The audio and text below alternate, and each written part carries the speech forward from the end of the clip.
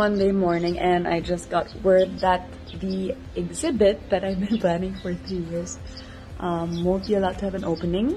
So I'm a little bit depressed about that, but you know, rules are rules and we need to follow them. So I'll be posting a little update about the art exhibit here on this vlog for a change, and show the whole process of how everything is put into the gallery and the opening day with me, myself, and Max and the team.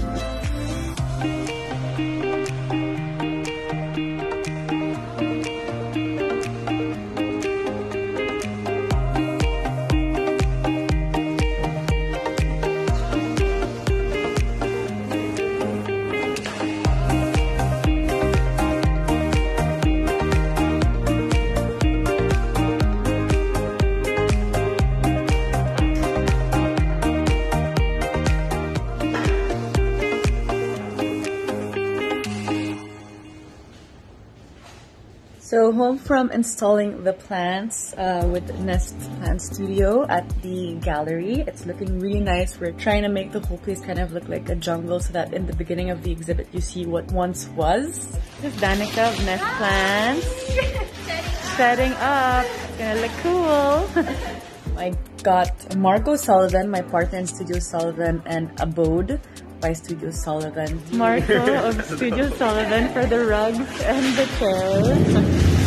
To put his chair design, which is a really beautiful Filipino-made chair with Solihia, and our rug collaboration for Abode. So that is also on one side of the gallery. And today I spent half the day spray painting trash, basically. Things that we should actually recycle, but instead of being recycled, some people throw it into nature, into the environment, which is causing many environmental issues. So this is the art installation.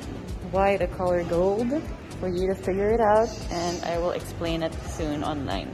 Again, just reminding everyone, you know, it is difficult to just quit and, you know, stop using plastic all at once. I personally still use plastic. I'm not going to be a hypocrite and say that I don't. But I do dispose of it properly. I make sure I segregate my trash. There's a truck that picks up the plastic from our house every Wednesday and all the cartons and papers on Fridays. So it's about how you dispose of the trash so that it could be properly recycled in the future. So one of my paintings, the one that actually had a bit of flack online, was showing, it's basically a painting with a carpet that looks melted, and that's basically showing how nature is kind of just disappearing or melting away into the things that we are doing. And on that carpet I also put some of my caps and plastic bottles on it, showing how people just throw things on the streets. We're just spraying some extra bottles for the installation. I'm heading back to the gallery to finish everything before the virtual press conference tomorrow. So everything is coming together. I'm excited to see the final look before we open to the public on March 26th. Again, I will be explaining here all the details on how we are observing safety protocols. Mas lalo ngayon na GCQ at the moment, so no more than 10 people at a time with disinfections in between. Okay, so we're here doing the final setup. Everything's ready. All the barcodes are ready. The installation. So we're gonna have a mini opening tomorrow just for family. Oh, there's like 5 people. I'm excited for everyone to come see. Also, reminding everyone you should bring your earphones to the gallery when you visit, because every painting has a QR code, and every QR code will either be a song or a poem that inspired the painting.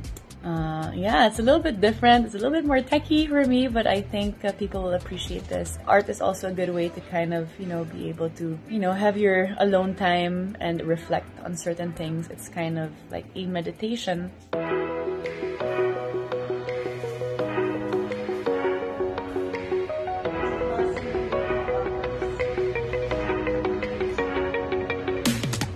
Just came from the gallery and we're done with our press launch for Kundiman. Again, the gallery will be open for the public starting tomorrow until April 24. Please book your slots online to make sure that there's not many people at the gallery at one time. Yeah, I hope you guys enjoy Kundiman, and please stay safe, be careful, wear a mask and your face shield, and hopefully I'll see you guys soon. See ya!